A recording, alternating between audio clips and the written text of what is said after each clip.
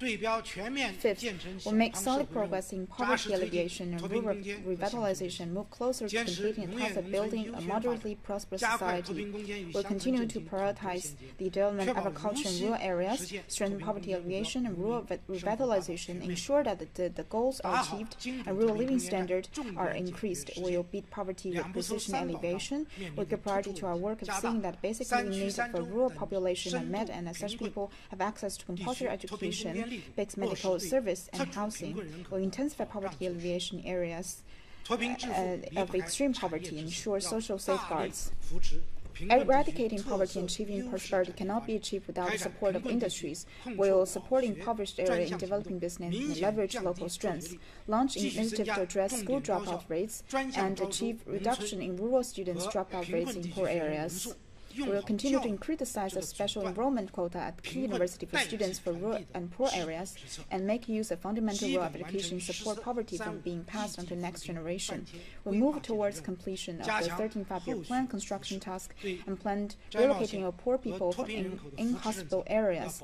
Support policies that supply to countries and populations have recently been lifted out of poverty. We maintain for a period of consolidated period in poverty alleviation. We improve evaluation oversight and ensure that results of inspection and poverty alleviation by central government inspection teams serve their intended purpose. The further we get in the crucial stage, the greater the need in every aspect of our work to tackle these problems. In order to stand the test of time, we improve agriculture, particularly grain production. We must ensure through our efforts food supply for close to 1.4 billion people of China. To this end, we will keep gain support output stable and increase the area of high-standard cropland by no less than 5.33 million hectares. Ensure that production of hogs and other types of livestock and keep diseases like African swine fever under control. We will speed up reform and innovation in agricultural technologies, develop modern seed industry, implement programs to protect agricultural products with graphical indications and advanced mechanisms. We will foster new types of agriculture business such as family farms and farm cooperatives, improve commercial services catering to small agricultural households, and develop a diverse range of agricultural cooperation.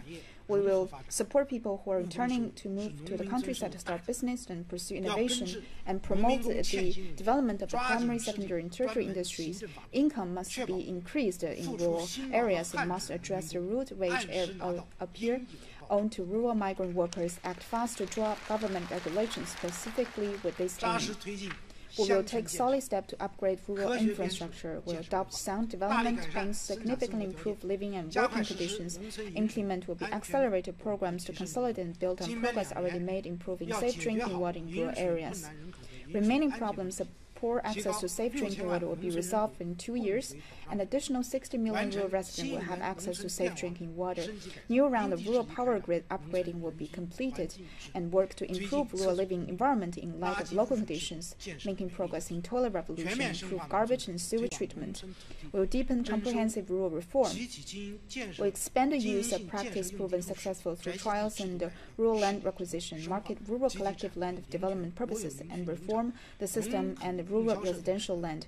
Deepen reform relating to collective property rights, and state forestry. Will reform and improve the agricultural protection and support system, refine a market-based pricing mechanism for grains, and rural reform will be deepened. All these efforts will surely inject new vitality in China's vast countryside.